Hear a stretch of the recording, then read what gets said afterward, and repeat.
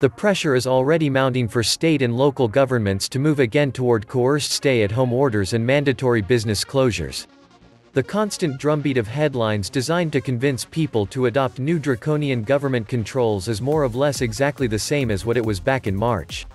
Arizona lost control of the epidemic, one headline proclaims, while another insists ICU beds full. A government bureaucrat in Texas says the situation is apocalyptic, and Bloomberg dutifully features the word in its headline. The governor of California is threatening another stay-at-home order. The Texas governor has reimposed some restrictions. Florida has paused its scaling back of lockdown edicts. Americans should expect more of this as the year proceeds. Once we arrive at September, hospitalizations due to the usual winter diseases like flu will begin to mount. At that point, the daily headlines about full or nearly full hospitals will be a daily or even hourly occurrence.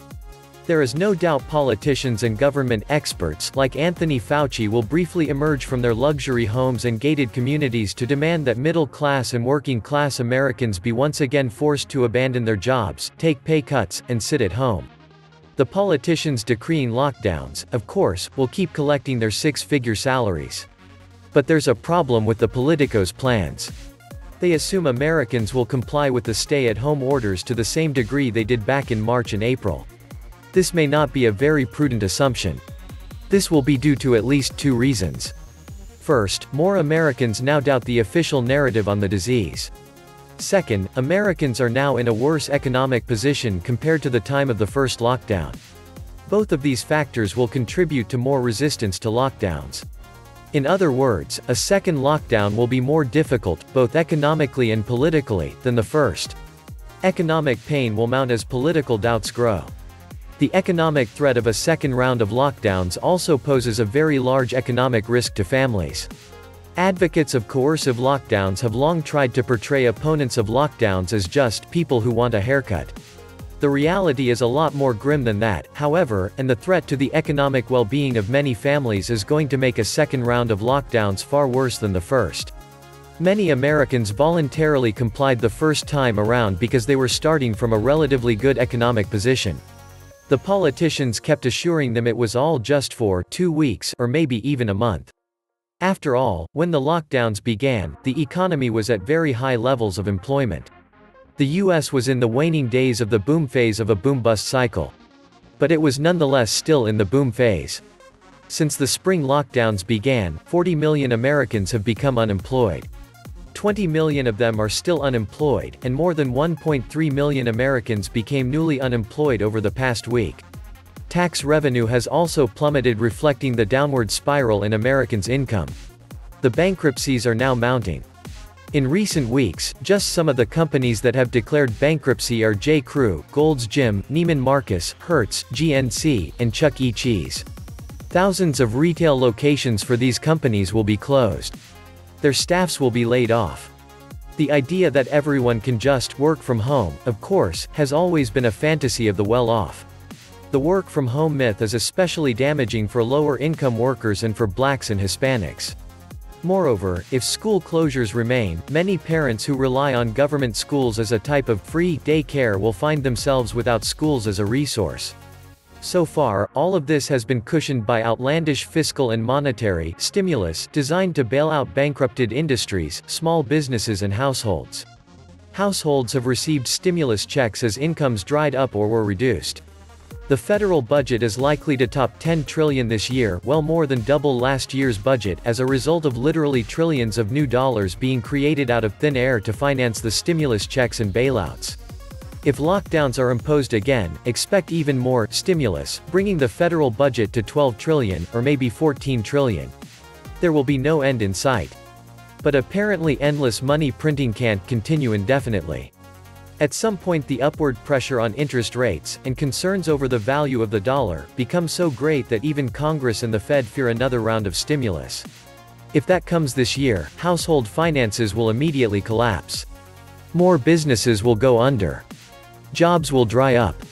30% of Americans already missed their house payments in June. Expect that to get a lot worse if lockdown mandates are tightened again. And as economic turmoil becomes worse, expect more of what resulted during the lockdowns of March and April: more child abuse, more suicide, more drug overdoses. Expect more death from non-COVID causes as elective medical care is banned by executive order. The new lockdowns will be longer.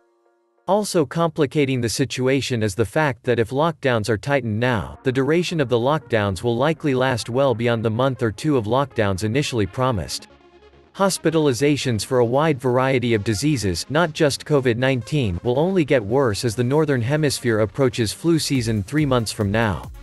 At that point, the end of the 2020-21 flu season will still be a long way away.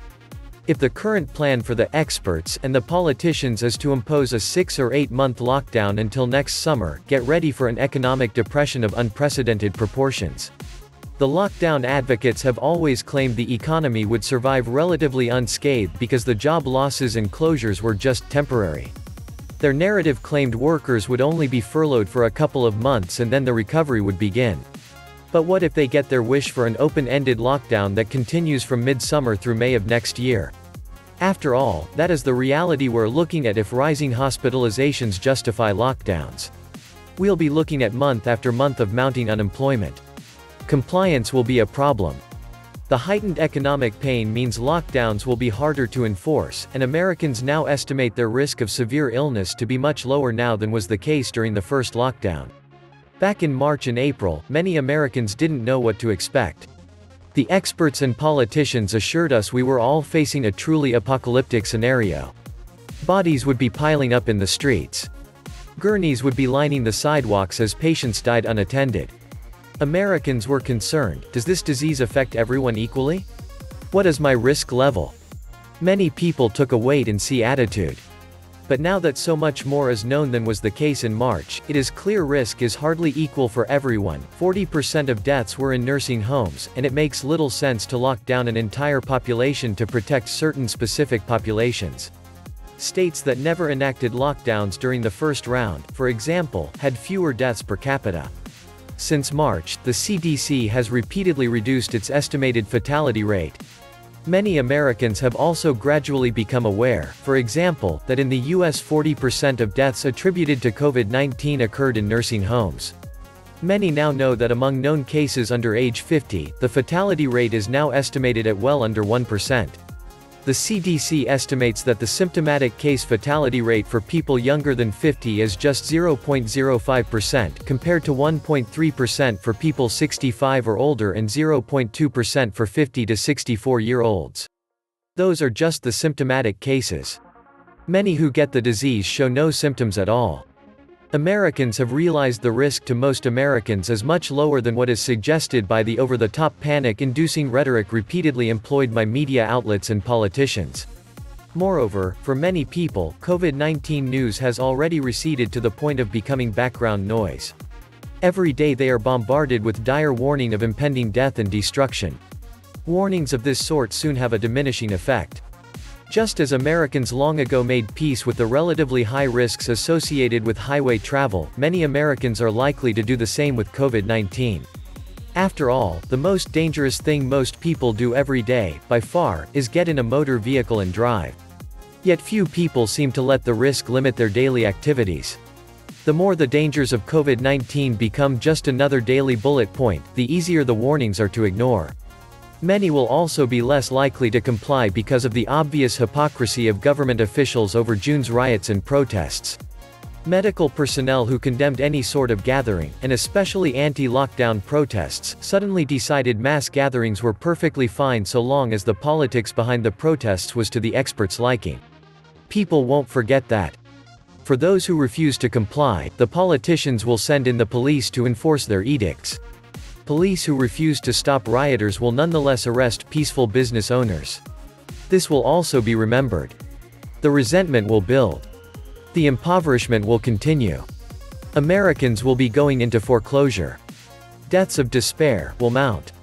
Politicians will insist it's all worth it, and we're all in this together. The longer it goes on, the less the public will agree.